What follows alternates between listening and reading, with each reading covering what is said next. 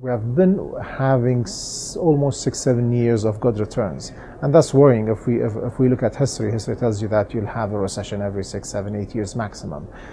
Given what's happening in the world, how different economies are suffering still, how China's debuckling or unbuckling, and the effect or the probable effect of the QE. I mean, all central banks have embarked on huge QEs that they're not sure how are they gonna get out of it, and how is the whole thing gonna unbuckle, and that's scary.